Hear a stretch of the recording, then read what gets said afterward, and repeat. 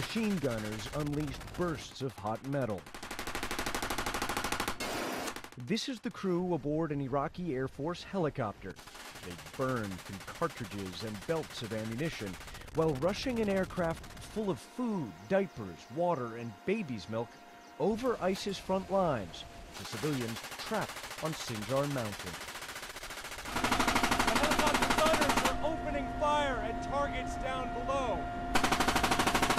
They say they regularly take fire on these ships to Sinjar Mountain, ISIS missions, and they're clearly trying to defend the aircraft. We can see the people below, trapped on Sinjar Mountain. They're clustered under olive trees right now, waving to us. They seem to have gathered in these shelters down here. A lot of women and children waving. The crew hurls packages out the door. People swarm the chopper. This has been one chaotic aid distribution. I mean, I really hope we didn't hurt anybody with the bottles of water we were throwing down from a height of 20, 30 feet. It's chaotic, but people were waving, they were giving thumbs up. And there are a couple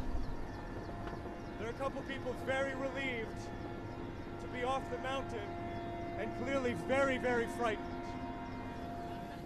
Then the helicopter lands one last time to pick up more passengers. Here they come!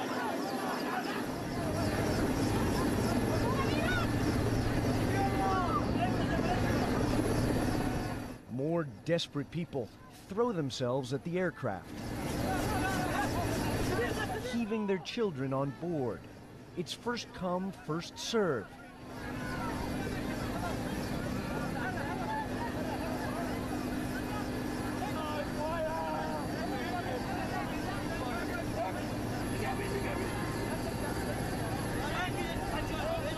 There were some who couldn't make it.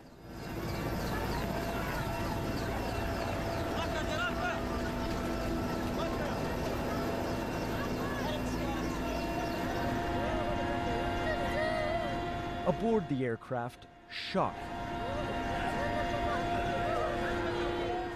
exhaustion, fear that eventually gives way to relief.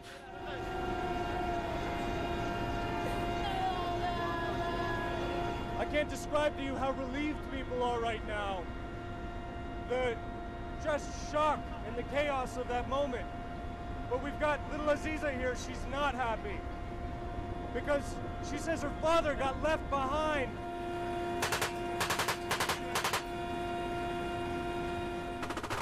The gunners are opening fire on targets below. They're protecting the helicopter.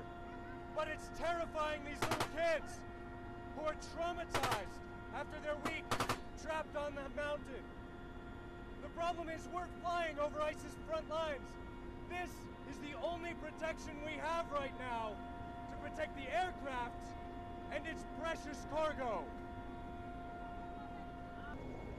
Tensions ease when we cross into Kurdish-controlled territory. And for a moment, there are even smiles as these children realize their ordeal on the mountain is finally over. Ivan Watson, CNN, over Sinjar Mountain in northern Iraq.